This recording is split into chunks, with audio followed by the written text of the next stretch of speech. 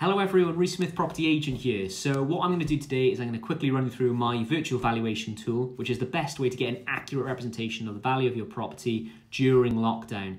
So stay tuned till after the credits and we'll get straight into it.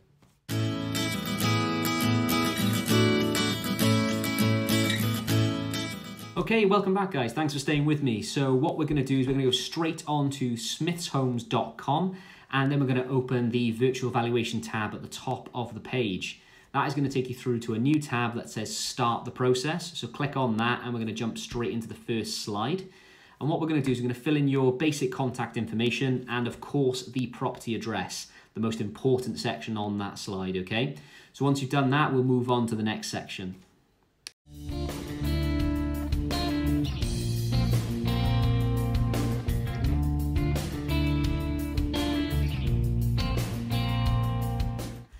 Okay, the next tab. So what we've got now is the general information tab. So fill in how many rooms you've got, how many receptions, so on and so forth. But what I really want to know is exactly what you've done to the property since you picked it up. So if you've added a new kitchen, make sure you put that down and the date at which you had it. If you've had new carpets put in, pop that down as well. Anything will always help and get you a better, more accurate valuation. Once you've done that, we'll move on to the next tab, okay?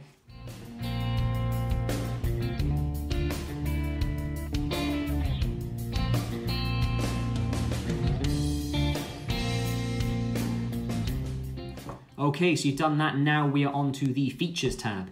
So there's a couple of already preset boxes, so tick the ones that are relevant to your property and leave the ones that aren't blank.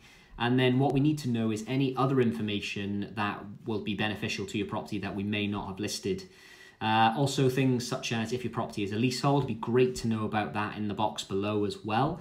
Any tree protection orders or anything that you think is going to come up. So when you purchased it, something that may have been then, pop that in as well and we'll move on to the next tab, okay? Okay, so we've done that slide as well. What we're on to now is the imagery and video. So this is the most important section. So this gives me an indication of what it looks like inside your property.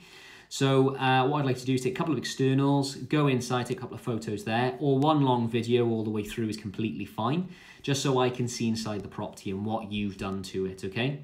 After you've done that, we'll move on to the next one, okay?